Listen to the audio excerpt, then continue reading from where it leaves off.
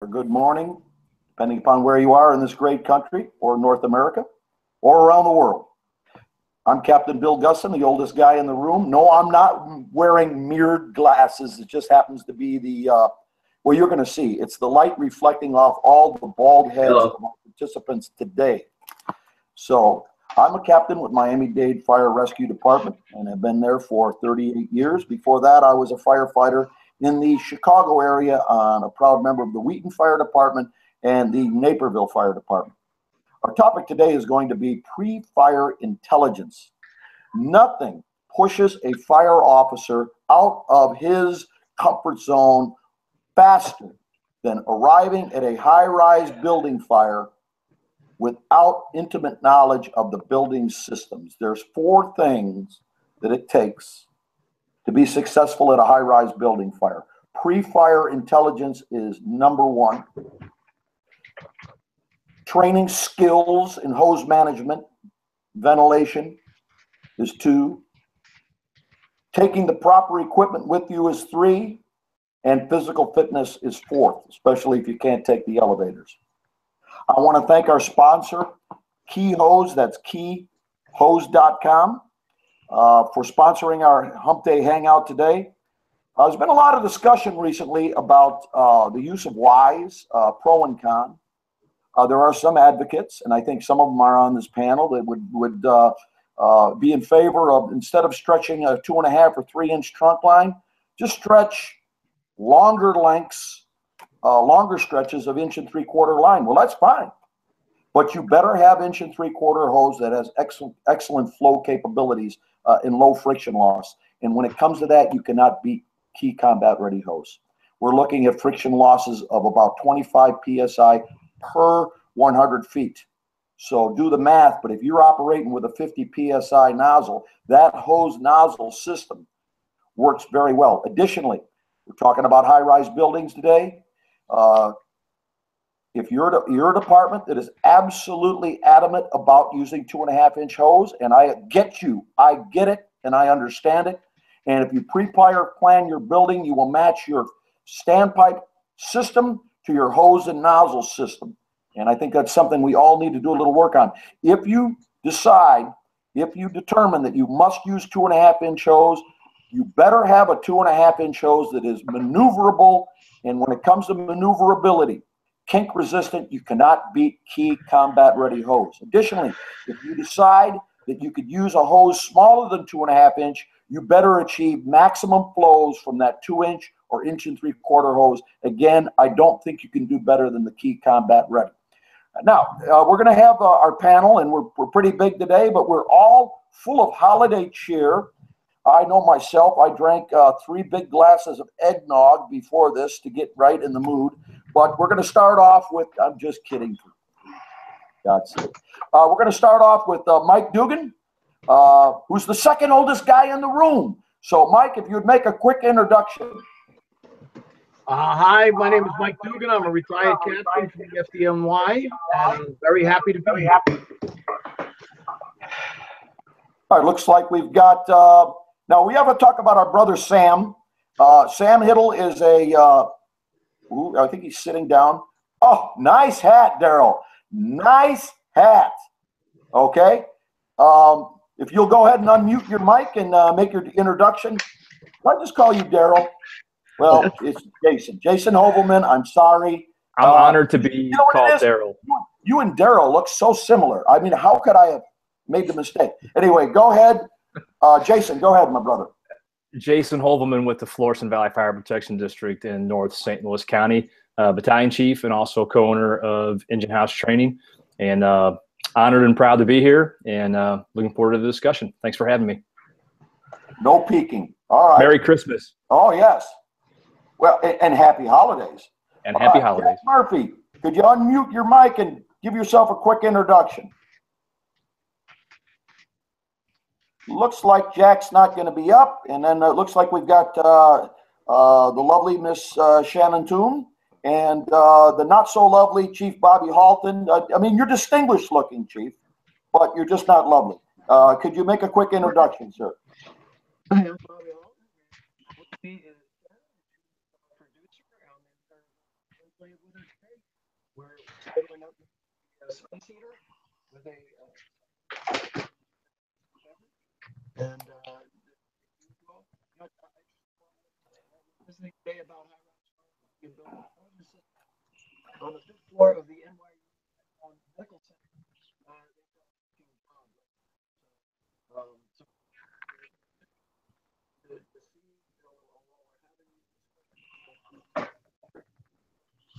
dealing with exactly that they applied, but incredible. We have bits and they're linked into work. Okay, Shannon, can you hear us? Because we're not hearing the good chief. You're not hearing me, huh? Okay, now you're starting to come in, chief. Oh, there we go. Now you're very, very faint. Still very faint, sir. Very faint.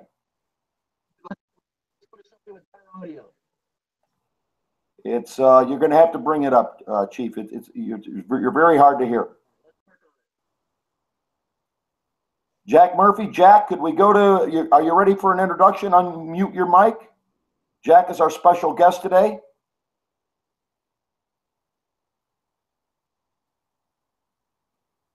All right, Daryl Liggins. Process of elimination, Daryl. There you go. You could hear me. I'm Daryl Liggins. I'm a captain with the Oakland Fire Department. This is my 24th year in the fire service. No, I was not at the ghost ship fire, that horrific fire we had a week or so ago. That's hit our members and that community very hard, and I'm hoping the best for our members to recover from that through the holidays here. Other than that, I'm glad to join and see what I can learn today. And Daryl, the other thing is that you're very humble because you have another qualification too. You are a body double and a stunt man for Jason Hovelman. So I was not making a mistake. All right, Dan Shaw, my brother from the Washington Beltway. Thanks, Bill. I appreciate it. Dan Shaw, I'm a battalion chief with Fairfax County Fire and Rescue. Also vice president with Traditions Training and co-author of 25 to Survive. And just looking forward to another great tactical conversation before the holidays. And I'm glad we got the whole gang together this time. It should be good. And Captain Lamping, sir, what happened to that thing on your face? Yeah, the wife finally put her foot down, and my chief at home said, no more. No more. Okay. My buddy actually called me up and said, hey, do you and the hamster want to go out for a drink tonight? And I knew it was time. Okay. Clark Lamping, I'm a captain with the Clark County Fire Department, Station 11, right on Las Vegas Boulevard. And I want to show, this is a picture on my phone. I was at a fire protection company the other day, and we have the Excalibur Hotel. If anyone's ever been to Las Vegas, you know the Excalibur Hotel. It's on the corner of Tropicana and Las Vegas Boulevard. It's a 40-story building, and they had to take the fire pump out of the Excalibur because it just wasn't meeting the requirements, and they didn't know what the problem was until they took it apart. And this is a picture of the inside of the, it's not a colonoscopy on my colonoscopy. This is the inside of the fire pump of the Excalibur Hotel. Look at the amount of corrosion on this. This is a major property on Las Vegas Boulevard. Here's another picture of one of the intakes, completely full of corrosion.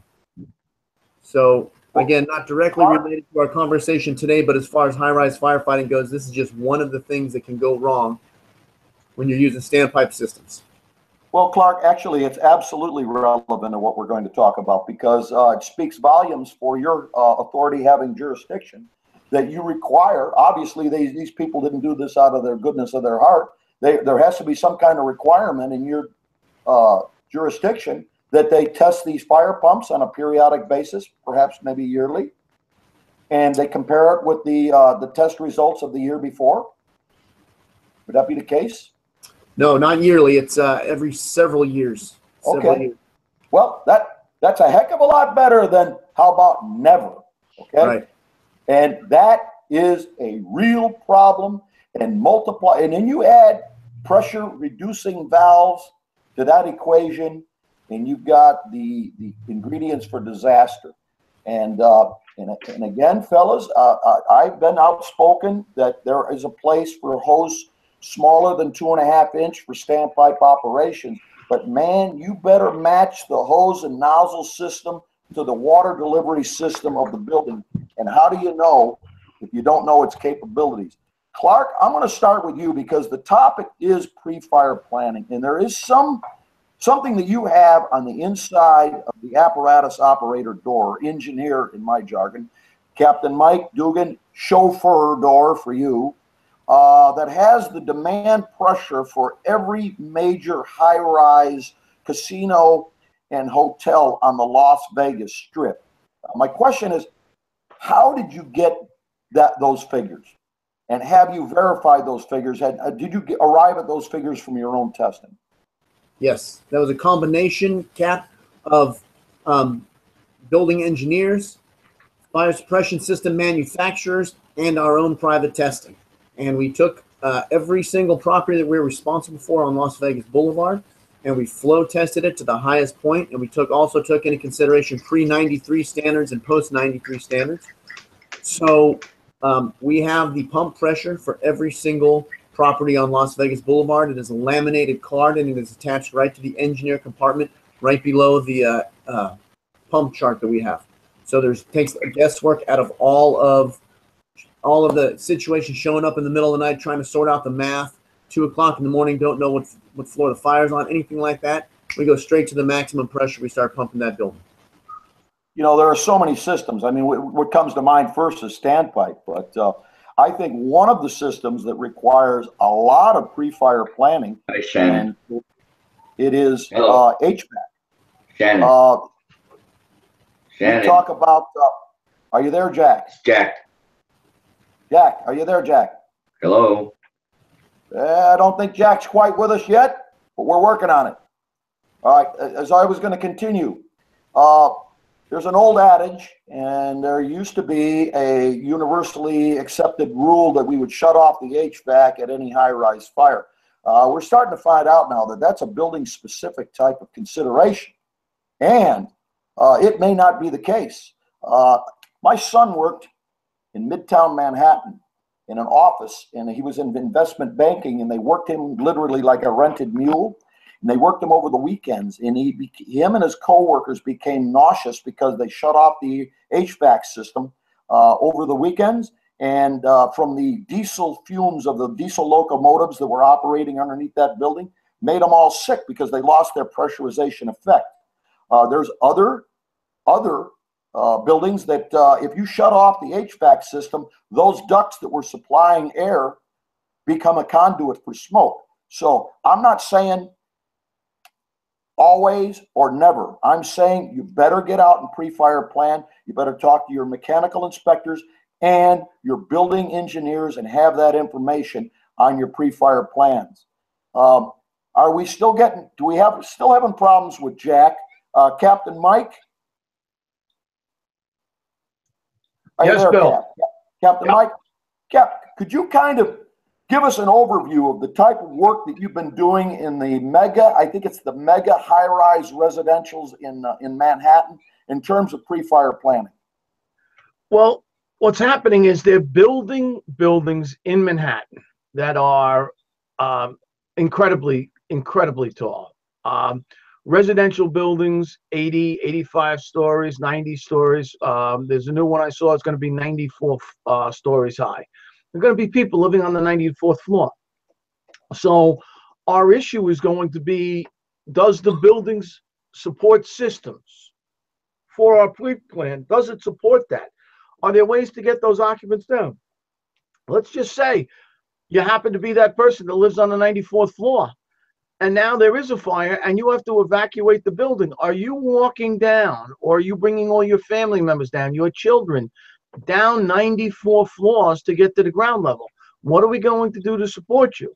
Also, what are we doing to support our fire companies? I mean, how about the high pressure we're going to need at the top floor outlet to fight a fire? How about the air systems? Let's just say the fire's on the 20th or 30th floor. How much air, how many cylinders are we going to need? Are we going to have like the FAR system or something else that can support us? Because what we're doing is we're setting ourselves up for failure with some of these buildings that we are building. And it's incredible. And it's not just in the United States of America. It's around the world. It's in Canada. It's in England, France, into Europe. It's in Dubai, everywhere else. So the systems in the building have to support the building occupants evacuating, the firemen getting to there, and then the systems of firefighters need to fight these fires. And if they're not all there, then we're setting it up to fail. Now, Mike, are you directly involved with writing up emergency plans for the occupants of these buildings and helping to develop pre-fire plans for the fire department? I am not developing pre-fire plans for the fire department now. I am working with the building management, the owners, and the tenants to develop plans for them to get out. Because I am now in the private sector since I retired. So the fire department still has their people writing up these plans. But what we're doing is trying to write up emergency plans. And our world is changing right now. I've been involved with the fire safety directors and everything else. And just as of December 1st in New York City, every building fire professional, whether it's a fire safety director, whether it's a building evacuation supervisor, deputy fire safety director, EAP, emergency action plan, they all have to take active shooter now because they're worried about what's going on. So what we have to do is, again, for the firefight, is get the building's systems to match the building so that the fire department can successfully fight a fire in there. You know, Mike, I think in a residential especially, it's going to be protect in place. I think it's an impracticality, an impossibility to evacuate people. And the other thing is the elevators will be used in many cases for evacuation. It's going to, whether we want them to or not, they're going to be using them before we get there, unless they automatically go on phase one from the smoke detectors in the elevator lobby.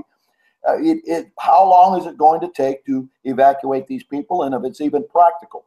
But we have to have building construction, compartmentation, and systems that support that protect in place strategy. And Mike, you and I know, post 9/11, when the fire department gets on that system and says, the fire department's on the scene, it's a minor fire, remain in your office or remain in your apartment. Are people going to heed our instructions? Are they going to be directed to the proper stairwell?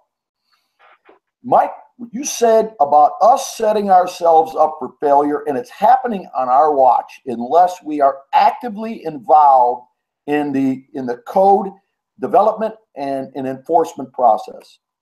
And the other thing is, Bill, the public does not know. 3 years ago, this month, in a high-rise building, we had a gay couple go into the staircase 16 floors above the fire. Their apartment was as clear as any of our homes right now where we are doing this. They didn't know anybody. They weren't educated. They didn't know fire. They got to 10 floors above the fire. The apartment door was blocked open by the Christmas tree, and the hallway door was broken, so the door was open. They were in a flu. One of them died. The other one will be on oxygen for the rest of his life. And if they had known to stay where they were, they would have been fine. But protect in place, shelter in place, whatever you want to call it, having an idea of what we're doing and how we're going to keep those people in there and making that announcement. And even the more important one to me is the one before we even arrive. When the alarm goes off in the building, keeping the people in their apartments before we arrive so they're not in that staircase when we open up the apartment door to fight the fire. I hear you. Hey, Jason? Bill. Yes, sir. I was working with an officer where we went to it's not a high-rise building. Technically, it's about a 7-story building where a lot of old folks, you may know some of them. Might be some. They're living, in the building, and we don't have a training tower near my firehouse, but we wanted to go there and stretch some hose lines and do some of our own drills. And the manager asked, could we speak to the residents there? And what it really showed is that it's one thing for us to do our own pre-fire planning and know what we're going to do, it's another thing that the public needs to know what they need to do in case of a fire. And I think the fire service is lacking in a lot of that public education. I know the city of Chicago has a high-rise week where they send out messages to commercial and residential buildings, but we had these folks in a cafeteria area. We talked to them about when it's appropriate to stay in their room and the dangers of going out in the hallway, and you know, make a phone call if it's, you know, even if it is food on the stove, because fire can extend into the cabinets. Let them know what we're expecting of them and what we can do to make them safer.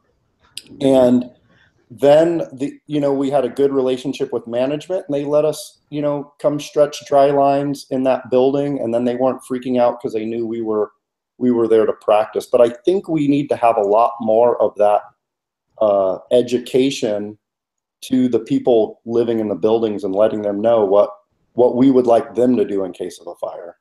And Daryl, it's everybody's job. I said this several times before. There's a huge division. There's a disconnect between our fire prevention folks that usually provide the public education and firefighters. That's got to end. And shame on us as firefighters, fire suppression personnel, if we do not reach out to our fire prevention professionals and ask for their assistance. Because at the end of the day, literally at the end of the day, when I roll up on that 18-story high-rise building full of elderly people, it's not going to be the public education. It's going to be me. And we need to be working with our fire prevention people and our public education people to get this down. And it's everybody's responsibility, not just firefighters. Jason Hovelman, sir? Yes, sir. If I could pose a question to you. I'm not as interested in, and I don't think the audience is as interested in how you gather the information, but how do you retrieve and use your pre-fire information that you do gather, and how is it accessed? We don't have a database. We're still in the process of switching over the big old binders to a digital format. But we do have some of the basic information that we've collected from the target hazards, especially in the 2 or 3 high rises that we have, to where our CAD computer, the officer on the way to the scene can actually hit a button that'll pull that property up, and whatever information's been put into that system will show up for him. We're pretty fortunate as we don't have a high rise area. We've only got, you know, like I said, 2 or 3. So I would when I was a company officer, it was easier for me to remember the information because I don't have a lot of them to recall. The one residential high rise that we have that's our biggest hazard and we go to fires at is luckily we've got a property manager there who runs it, who lets us, like Daryl said, we can go there anytime we want to go there, and he'll allow us to flow wet lines and deploy wet lines, and he's always got an empty apartment. So we just set up that empty apartment, take the windows out, and when we get to that apartment, we flow to the exterior of the building. So we've got he lets us into every crook and nanny. He knows everything about that building. And I would say that our company officers are pretty diligent about staying on top of that outside of the formal training that we do there. But most of the information is still antiquated that we do have, but we're in the process of moving it over. Well, Jason, there's nothing wrong with a binder. And the other thing about a mobile computer terminal, it's worthless to a chief, a battalion chief, a chief officer, if he doesn't have a driver, because he can't look at the screen while he's responding, unless he wants to wrap. Yeah, that's the boat I'm in. Tree or something. Right, that's the boat I'm in. I can't access any of that stuff on the way to the call. Well, let me talk to this bald-headed chief from Fairfax County. How do you access your pre-fire plan? Do you have a driver, sir? No, I do not. Okay, so do you have one eye on the screen and the other one on the road? Yes, yeah, all the time, absolutely. No, that is the issue for us. I mean, we are some of that pre-planned stuff into an overall system that we have another natural disaster this database. So it's kind of a several-tier process. The station commanders, which is a house captain, They identify their target hazards based by a color-coded system that says this is the biggest hazard, this is a medium, this is low. And then if we have a large-scale incident, they hit each one of those. Now, specific for fire incidents, I'll be honest with you, I mean, most of our battalion chiefs, they really don't do that, use a pre-plan that often. It would be more of when it becomes a campaign that we'll get. Every first due apparatus has the pre-plans on their rig for their respective first due. What's more important, we try to hit for more of the grassroots level, is once a month in my battalion, the company officers pick a target hazard in the area that we go do a tactical walkthrough. And it's not just go look at building systems, it's really look at and evaluate what hose line stretches we have, different hazards. And invariably, every single time we go into these buildings, we find something that's going to be an obstacle to us. Is it so much an issue of a violation of fire code? Probably not. But it's more of, it's going to be an issue that's going to be a hindrance to us. But it also gets us some face time with the building reps to figure out if we did have a fire in this building, how hard, how easy is it for us to overcome it? And, what we fight is, with something we just discovered this week, I mean, Fairfax County is county. I mean, just the 30 square miles I have my battalion, we have 175,000 people. That's expanding. That's a resident population. It's expanding incredible. But we're a straight line to D.C., a straight line to CIA, a straight line to the Pentagon. So we get a lot of residents that live there. So what they found is the reduction in the footprint in commercial buildings went from 225 square feet down to 150 square feet. So that's 40% drop in 7 years. That's what's allocated per person. So when you have millions of square feet of office space, it was all vacant. So they started a new thing that we just saw is called repositioning and repurposing. They call them e-lofts. So they're taking commercial buildings that are vacant and they're converting them into whatever the client wants. So it could be an art studio, it could be studio apartments, it could be a co-living, co-working type of environment. They can change it however they see fit. So they're not really so to take it from an industrial to residential or commercial to residential. And then repositioning is the term they coined when they upgrade a building that wasn't habitable for business, they turn into the residence. So for the firefighter, waiting around for some measure of technology is not going to be beneficial. It's going to be that grassroots, get out, look at your buildings, and find these things like e-lofts, which was a vacant high-rise. In my area, it happens to be the first one they're doing it with, where they just took a vacant high-rise that was cubicles, and now it's going to be, one level might be open space. There'll be a co-working space where you have multiple employers under one floor, and then the next one could be where they have living space. So all you have to bring is a suitcase, and you can just stay in a fully furnished apartment. So it's incumbent upon us to get out and actually, as our friend Larry Schultz likes to say, is know your building stock, is get out there and see what's there, because each one of those floors presents a ventilation issue, presents a fire load issue for hose line stretches, a search issue for the truck or rescue. So it's kind of that marriage of technology is nice. From my perspective as a battalion chief, the location and interest that pops up on my CAD is one thing that is beneficial.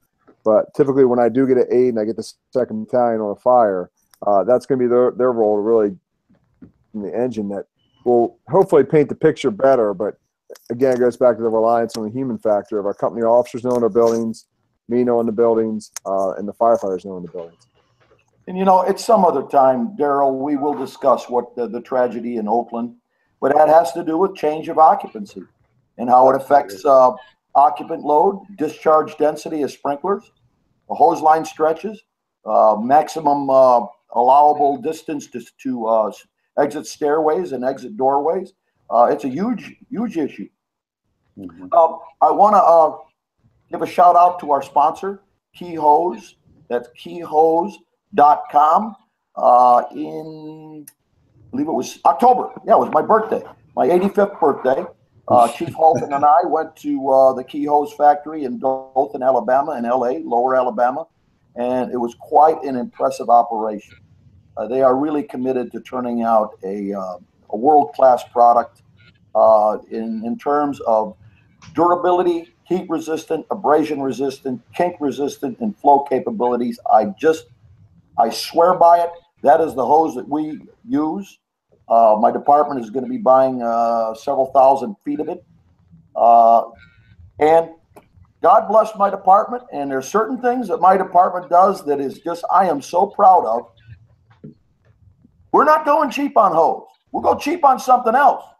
We're not going cheap on hose. And why are we buying key? Because my logistics division listens to the fellas in the field. And what hose do they want? They want key.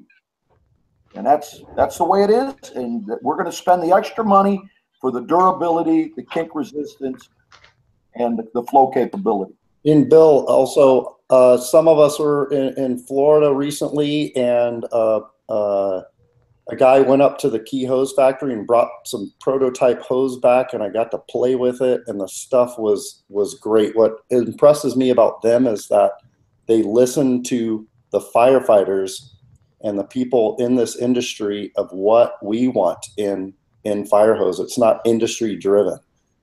So it's been a good company for us. Let's give this a try again. Jack Murphy. Jack, are you there? I can hear you guys. Whoa, Jack. Very faintly though. But Okay. but I have to say that Clark, you really shaved that mustache off fast. Yeah, right within the hangout itself. Jack, we're going to give you the floor for quite some time. If you could make an introduction and then explain the building intelligence system that you're a big part of, sir. Okay.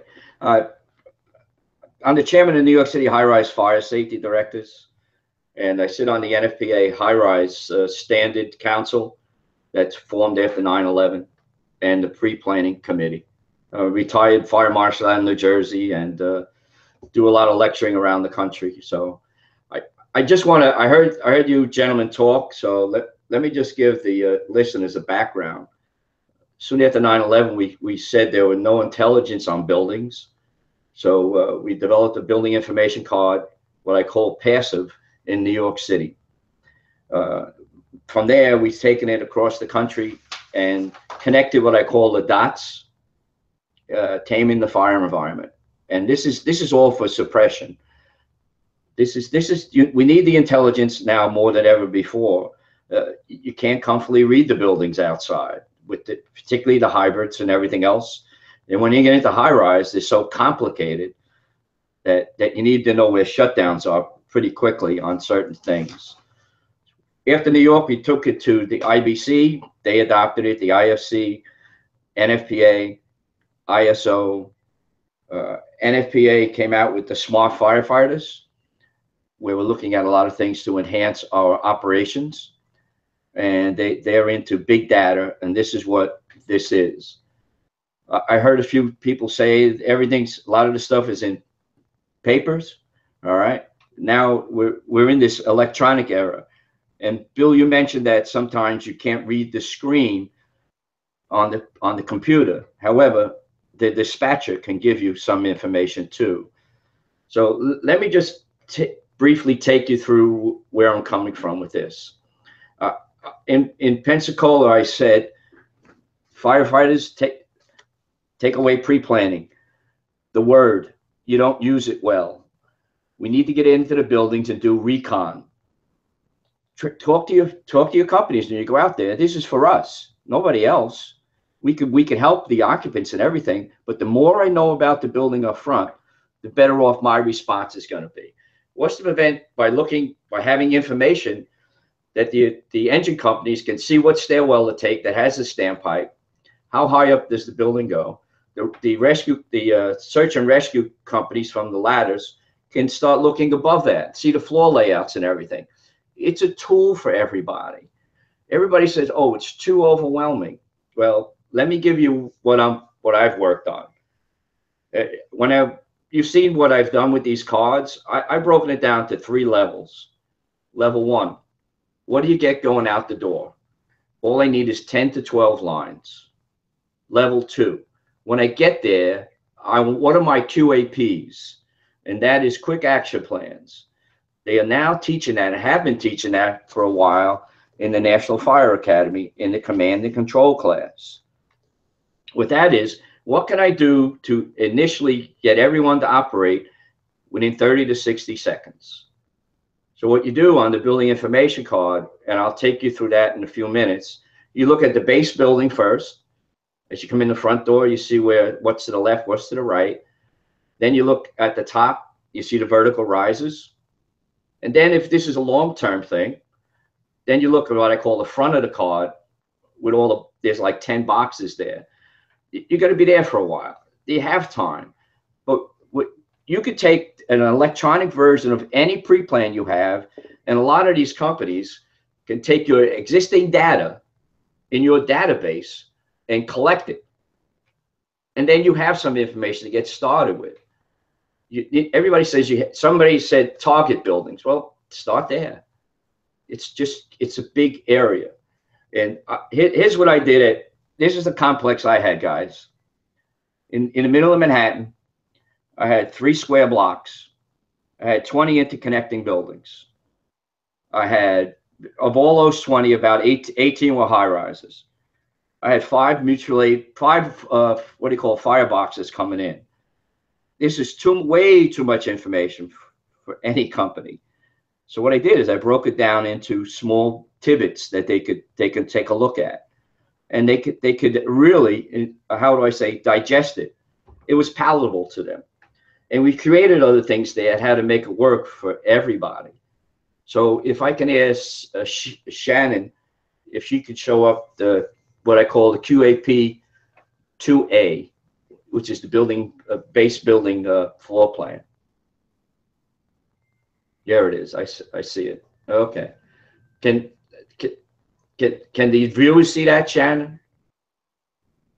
Right now, it's a small picture. Okay. You're still in the big picture, so we need to switch that and bring that picture up, but with your voice. You can't. Okay.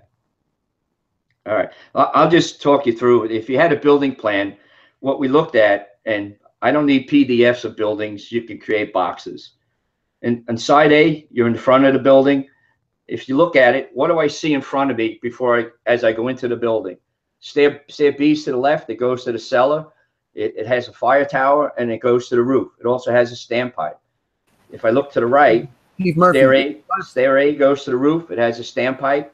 It goes to the subcellar, and it has a breathing apparatus system in it. The fire command center is to the left. FDCs are side A and side C. And side C, the stair B empties out into a public alley. And right next to that, on side B and D, I can see my buildings. Side B is attached, side D is detached. That's quick QAPs. You come in, you want to go to the roof, you have either staircase, you want to go to the cellar, you have either one. In this one here, on the right side, it's one staircase going to the mezzanine.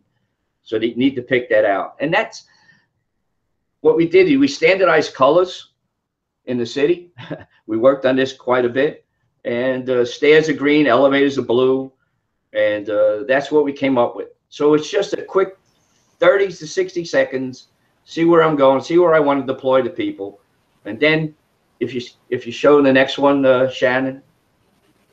Hey Jack, I think if you click on the little box on the bottom with your mouse, that brings it up to full screen.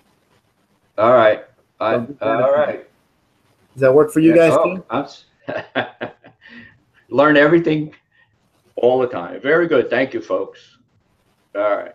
So if you look, all right, now it's a little bit too big. Okay. I'll talk to it. At the top there is you see where it says standpipe all the way on the left. You see the stair rises? Yes.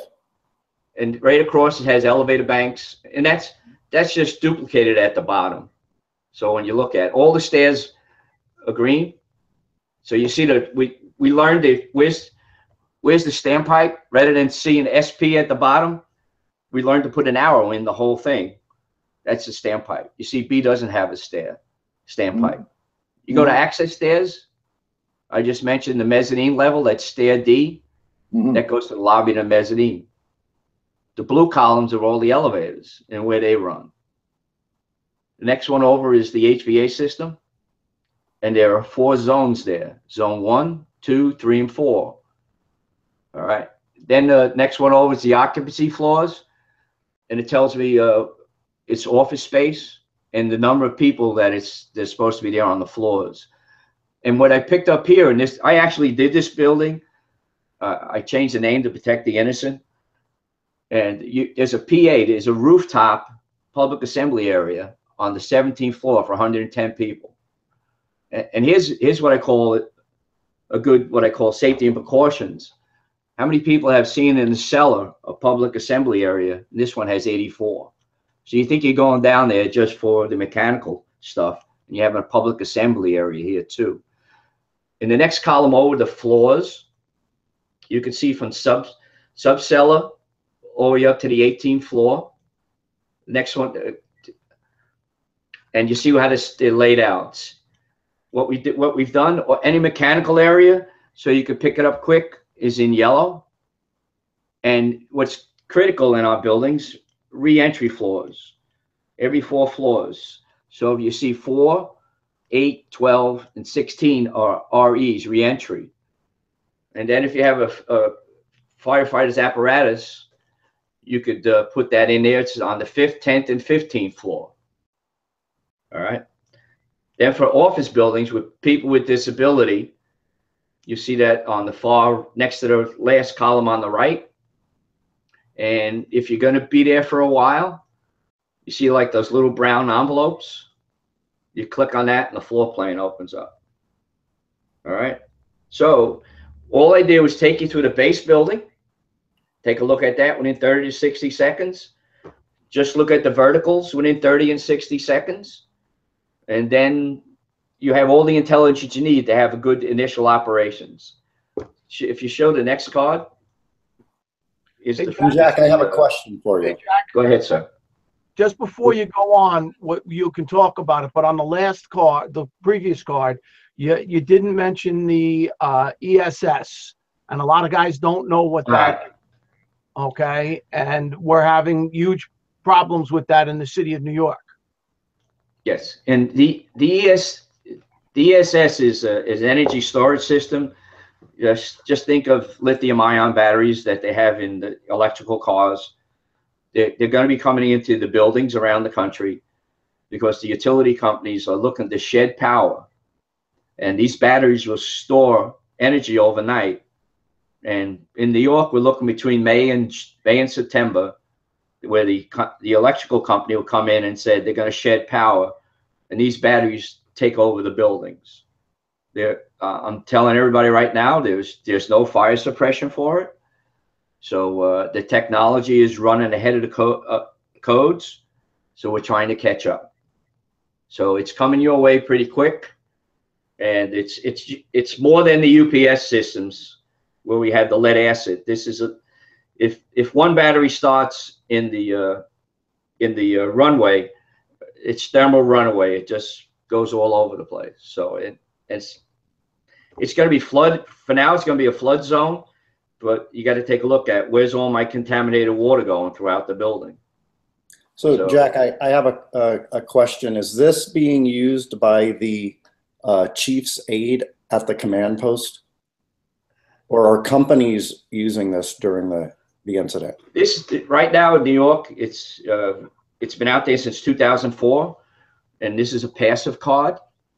And what we recommend is to have 3 at the command center, 1 for the lobby chief, 1 for the ops chief, and in my building I have fire directors, so they have it. So that's readily available there, right? We're working on with them and other departments to take the paper data and transfer it.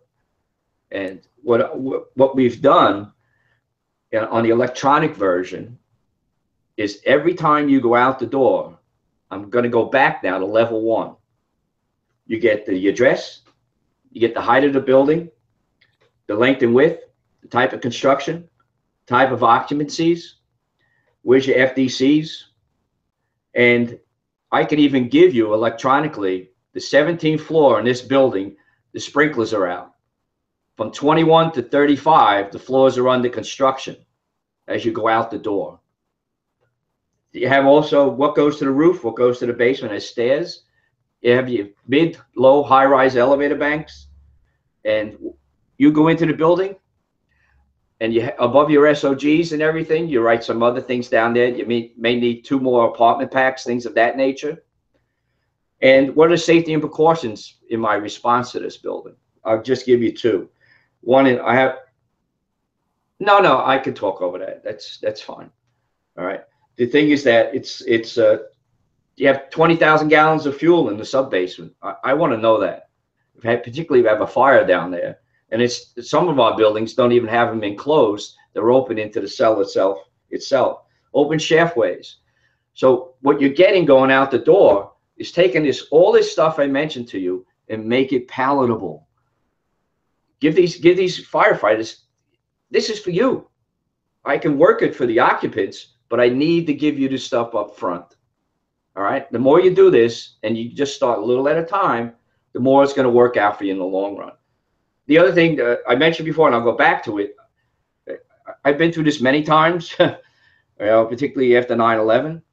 So it's in paper format, it's computer on your laptops, and also the dispatcher can give you information. So there are three ways that intelligence can get to you. All right, and I'm in the NFPA 1620 with revising it again, and this is coming forward and saying enough is enough. I'm serious, guys. I'm looking at all of you. We make enough excuses. It's for us. And the other thing too, is this is a legacy once we leave. Do we have to start all over again with these buildings? My dad was 36 years. He told me very little. You'll figure it out, kid.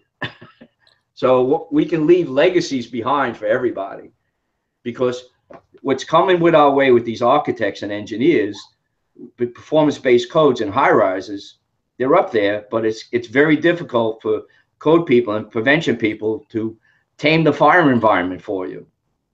All right. And again, the collective family, like Bill said, prevention, people in codes, and suppression all have to unite a lot better these days if we're going to conquer this. So Jack, I open it up to the floor. On your plans, Jack, the bidirectional amplifier, or the vehicle repeater systems, is there anything in this plan that would indicate that the building has them, or you need to bring in a repeater for radio communications? Buildings where the steel and glass are going to. Yeah, if you scroll up, you see the communications there in the black box. Okay. All right. In buildings that have coaxial cable, all right, for the first responders, the radios will work. In New York City, we don't have that in the older buildings existing. So we ask that we take their radios for either engineering security and put it on trickle charge. It depends on how big the building is. For the complex I had a dozen radios on trickle charge. So when they come in, my engineering security radios work. What we're looking at too is called AUX, Auxiliary Radio System, where when you put up a new building, you're going to put in a fixed system for the fire department. When the building upgrades the fire panel by 50%, they have to put in an AUX system. However, gentlemen, again, the codes in 2012, we passed in the codes that radio communication shall work. I said shall work in all buildings. It's out there, but no one looks at it. So what you can do with that is challenge the building owners. My radio don't work. Then get the cables in. Get whatever works for you. But these are things that we call taming the fire environment. And I've worked extensively with some firefighters, particularly Sean DeCrane, who just retired out of Cleveland, to get these things out there. So again, I offer you this just what we've done in 12 years and still working on it to give intelligence to us. Anyone seen the NIOSH reports lately over the years? Yes. Communications is a problem, lack of incident command structure, and no pre-plans. So Jack, we want to eradicate as much as we can. And what I've learned from the battalions in the city and the deputies, that they just use this as a tool. I teach at the college fire safety programs, and when I get police to come in, particularly those that are special emergency service units, they said, Murph, when we get into the building, it's the first thing we look for. This not only works for you, This works for the PD. And we're going through a lot of active shooter scenarios in the city here. And we're training on that. And they're using this as a tool. All right. So because I have a they question. need to know as much as we do. And it's not only active shooter, bomb threats, chemical releases. It's multifaceted today. Jack, where would you recommend departments without the resources of the FDNY to start if they wanted to create some cards like this? I know that in our organization, before high rises are inspected, that a card with some limited information on building height and sprinkler system, things like that, are sent out to the chief engineer of the building to fill out for when the fire prevention officer goes out to conduct an inspection. We have some information. Unfortunately, our companies are not getting that information during a response. This looks more detailed, but some of it looks like it would have to be filled out at the company level with, and I would say, and I know we don't want excuses, our companies are taxed with the number of inspections they already have and still trying to run their 5,000 calls, a year. It seems like with the number of buildings, it would have to be some other help besides just the companies, and need the help of maybe a chief engineer. Who else is involved in helping create this? All right. In New York City, when we put this together, all the building owners built a card. All right. They put in all the data. All right. I would recommend to you and anyone else out there is take it one step at a time. Just do what I said, level one. What do I need going out the door? Start with that. You don't need to do 5,000, Daryl. You go in your district. What's a target hazard for me? And all you did was 12 lines. When you have more time, then the card will build for you. Once you start putting in the data electronically, all those vertical rises I showed you, it's built automatically. All right. In the base building, if it's a high rise, they have PDFs. I click and drag them in, and I drag the base building down. And if they don't have it, you can create boxes at the bottom. It's KISS. That's it. As simple as you can keep it. Can I say something, Jack?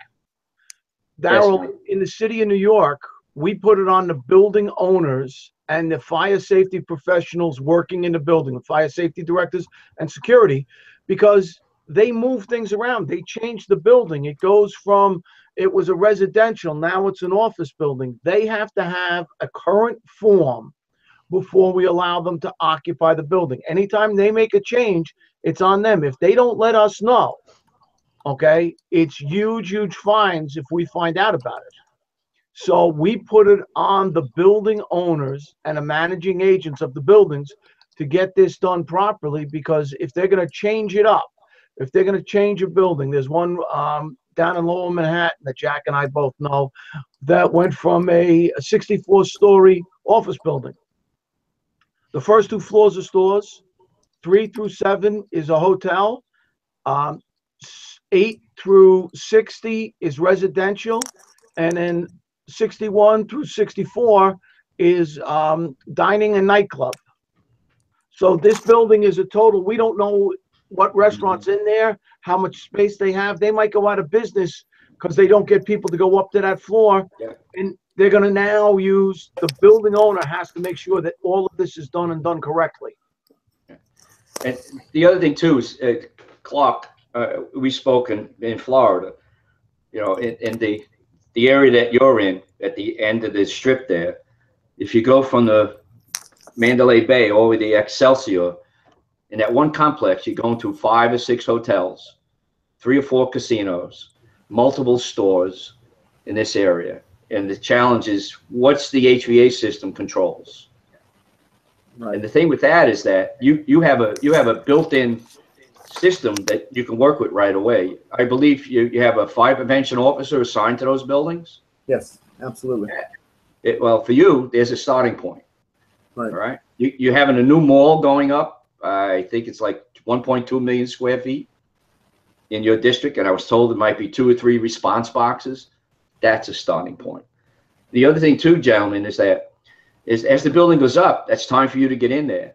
Take a look at it. What works for you, what's not working. And you'd be surprised what you find. In a recent building, I was in New York, and I have an article coming out on the changing skyline, super and mega tall high rises. And they're on the drawing pages for a lot of cities around the United States. When you look at a rubbish chute in a residential, it's enclosed, it's sprinkled.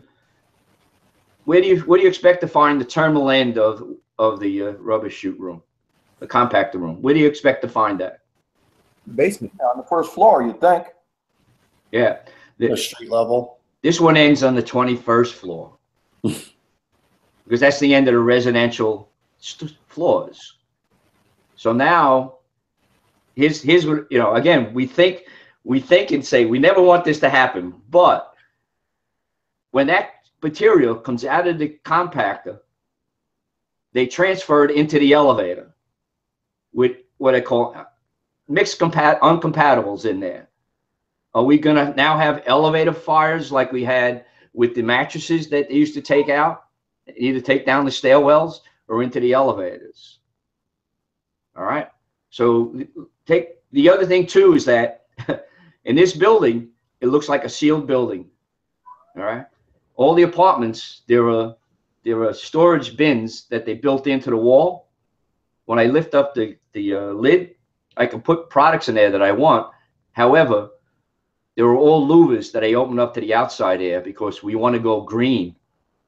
So now you think you have a sealed up building and you could be dealing with a wind-driven fire in an apartment. And no one even knows it's there. So that's where the intelligence comes. Now here's one for Bill. I talked to Bill about this. I'm going from the 17th floor in this building to the 18th floor. And I said to the 8th Battalion Chief, I said, Tom, when you get to 18, let me know. I went back down to 17. So in between floors, you expect one landing, yes? This had 4. It kept turning. So now what are my stretches? All right, that's one. The other thing too is the corridor on the floor, because it's either one apartment or 2 apartments, is only 40 feet. Do I need multiple staging floors?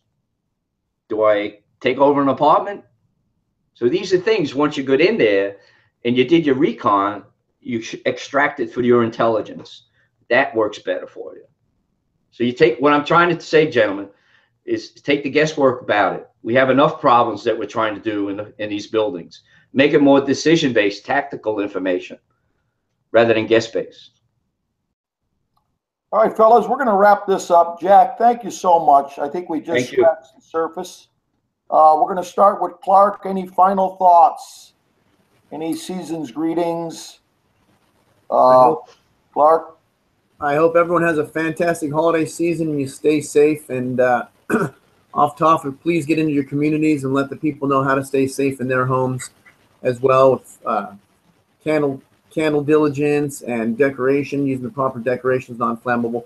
Very important things we can do this time of year. We save more people with education than we ever do pulling people out of buildings. So have a nice holiday from Clark County Fire Department.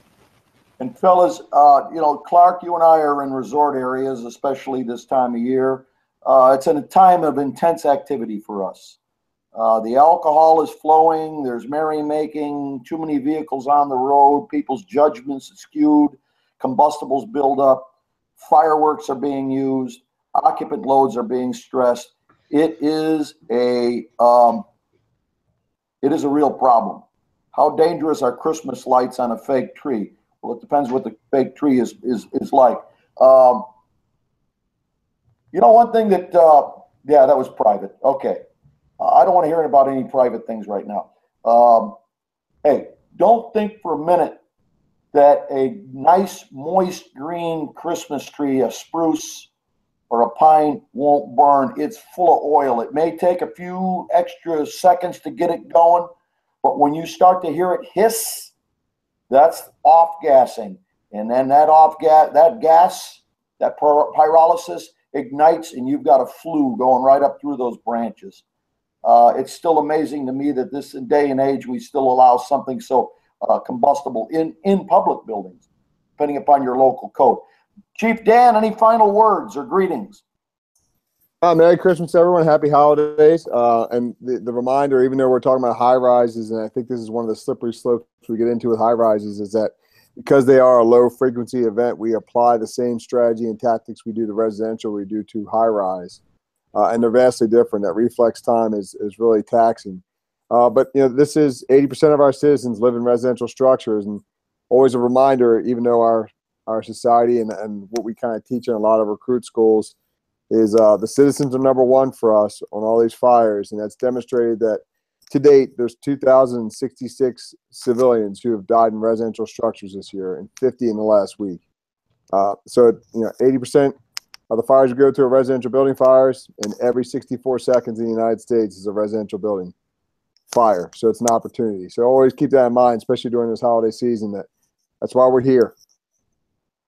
I hear you, brother. Are you working Christmas Eve or Christmas Day or New Year's Eve? No, actually, I'm off for both. This year, it was aces. Last year and the year before, I got hit with both of them. But this year, we're good. Okay, good. Brother Daryl, are you working on Christmas or New Year's? I work Christmas Eve. Hopefully, I don't get mandatory on Christmas Day. Yeah, and I hear you, brother. And I'll be off Christmas Eve and hopefully get some skiing in. And for everybody out there listening, I